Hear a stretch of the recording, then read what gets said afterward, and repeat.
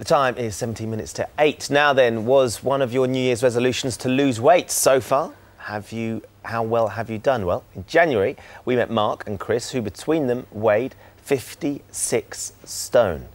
They were desperate to shed the pounds, so we enlisted the help of Mr. Paul McKenna. And 9 months on, they have lost an incredible amount of weight. Let's see how their lives have changed. If I don't do something with my weight very soon, then I'm not going to see any of my children much longer. I feel quite incapable. I almost feel disabled by the way I am. I feel my life has changed completely. I feel fit and healthy. The best I've felt in, it must be at least a dozen years. Because of my size, I almost felt like I wasn't entitled to eat things that I enjoyed. But since I've started the system, there's no guilt there. I enjoy my food, so if I'm hungry, I'll eat when I'm full of stuff. Emotionally, I feel a lot stronger as a person and more positive. In the long run, I think that'll benefit not just me, but it'll benefit my family as well. I'm just really, really proud of him. I mean, like compared to last year, when he just couldn't be bothered to do anything. I feel brilliant in myself now. Look forward to the future, and my kids have got their dad back now. I'm at ease with food now, where before I used to get such a buzz out of the food. But instead of having massive amounts, it's just small portions of what I fancy, when I fancy. I do a lot of cardio work at my local gym, and I really enjoy it. My friends have noticed a massive difference. They call me Slim now, that's my new name. It's brilliant. You know, he's like a changed man. I've lost 6.5 stone since January. I've lost 9 stone 8 pounds and I feel absolutely fantastic.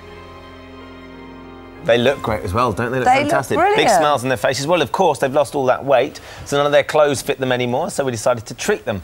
And we got a stylist, Sarah Tankle, to surprise Chris and Mark, whisk them off for a little fashion makeover to complement their trimmer figures. I wonder how they felt about that. They don't look like the sort of lads that would necessarily be up for a fashion makeover. You never know. I don't know, but the fact is Sarah's gorgeous, so they probably enjoyed that anyway. Let's have a look at the results. Let's remind ourselves. There they go. There's the boys beforehand. That was before Sarah's makeover. Let's have a look at them now.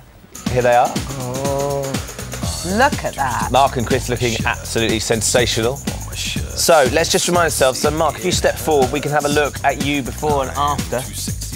That's how you were looking. You have managed to lose 6.5 stone. You've dropped from a 52-inch trouser size to 42, which is extraordinary. Come and join us on the sofa. And Chris, if you step forward, we can have a quick look at you as well. This is how you looked beforehand. Extraordinary. And you've managed to lose, well, it says 9.5 stone here, from a 62-inch waist to a 42-inch waist. But I think you might have lost a bit more weight since then. Just a little bit. How much more have you lost? I've now lost 10 stone 5 pounds. Crikey. Well, come and have a sit down as well. First of all, congratulations to both of you. Thank you. It's absolutely sensational results, and you can just tell by the look on your face. Both you've got big smiles on your face. You're obviously very proud of what you've managed to achieve. We've actually got a garment. Whose is this shirt? That's my shirt. This was one of your shirts. Which, when I picked up, I thought that's not that bad, but actually, it's more like a tablecloth, isn't it? It is. Than a shirt. That's extraordinary. This was one of your shirts when you were at the peak of your January weight. this year. I wore that shirt for New Year's Eve. How did you feel at the time? Did you feel awful in yourself when you were wearing that? You do deep down, yeah, but you try and put the brave face on, but deep down you're really unhappy. But those days are gone now. What do you think has been the biggest factor in you actually managing to achieve this so far? The biggest factor is I'm in control around food. Food's not controlling me anymore. I'm at ease around food. And I've just got a good general outlook now in life generally. It's good. Everything's good. And obviously, Chris, you've lost an extraordinary amount of weight. I mean, 10.5 stone nearly that you've lost. Yeah. You must be over the moon. You have in the past got down to 14 stone, didn't you? You've lost an awful lot of weight, but you put that on. Yeah. Why are you going to keep it off this time? Because it's nothing like what I did originally. When I did it originally, it took me 14 months to lose 11 stones. And I did it just by starving myself. I was cycling up to about 30 miles a day, and it was torture. But this time, I just feel relaxed. I don't have to think about eating. It just all feels very natural. So, do you think you could have done it without Paul and Paul McKenna's advice? No, without a doubt. There's no way I could have done this without this system. And to be honest with you, I was just starting to look into surgery, because I was at the point where I just thought, I can't carry on like this. I felt so unwell in myself. I thought the only solution was to go and have surgery. And from your point of view, Mark, how important has Paul McKenna been? It's been the golden pin in everything that we've done, Paul McKenna. You can always relate back by his CDs and DVDs to what he's taught us if you're having a bad day. It's just phenomenal. And the biggest issue for me now is that I think my family's got the dad back, and that's the main part for me. My kids have got a dad again now. Which is so special, isn't it? Well, look, we wanted to congratulate you, but there's somebody else who's very keen to congratulate you. He's away at the moment, but he joins us now. Mr. McKenna, good morning.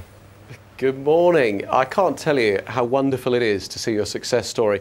When I hear what you just said, it reminds me why I started helping people to lose weight. And it's not only that you've lost weight, but your lives have changed for the better as well. So I applaud you. I thank you so much for the kind things you've said, and for also all the hope and inspiration you're going to give other people. Because a lot of people, when they try and lose weight, you know, they give up and they think it's their fault. They think that they've got no willpower and that they're going to be overweight all their lives. And it's a shining example to see how well you've done. Absolutely, that's one of the great things is anybody sitting at home can see how well you've managed to achieve. Paul, we don't have much time, but if you just run us through, because I'm sure there'll be people watching going, how on earth they've done it. What are your 4 golden rules? Okay, well, firstly, never diet. Diets are the enemy of weight loss. What you've got to do is when you're truly hungry, go eat. Eat what you want, not what you think you should, because as soon as you make a food forbidden, it becomes very attractive. But what you have to do, and this is the kernel of the system, is eat consciously. Instead of shoveling the food in really fast, you need to put the knife and fork down, chew it very slowly, and then when you think you're full, stop eating.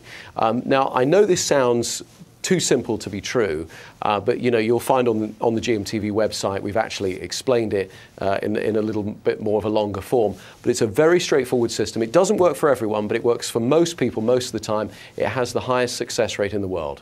Clearly, and the boys here are testament to that. Just briefly, Paul, fear, nerves and fear. We've got someone sitting next to me that needs to cope with that tomorrow night. Any advice you can give Kate on her big debut on Strictly Come Dancing? Kate, the nation are behind you. Before you go on the stage, what I want you to do is think about a perfect performance. Remember when you've done it absolutely perfectly and run it through in your mind again and again, like an athlete does, and then step out on the stage and remember the nation's cheering you on. Great advice, Paul. Only problem is I can't actually remember when I've done it well. She's got to do it perfectly to imagine that, but I'm sure she will. Thank you very much for joining us. Thanks very much. I know how busy you are. Thank you very much. And guys, thank you very much for coming in. Keep up the good work. Cheers. And let us know how you're getting on as well. But thanks best of luck for the future. Now, coming up in half an hour, the one and only Sir Ben Kingsley. Oscar-winning star he is, of course, and he's joining us on the sofa to talk about his latest blockbuster. And Claire King's going to be here to help us celebrate 35 years of Emmerdale. See you in a bit.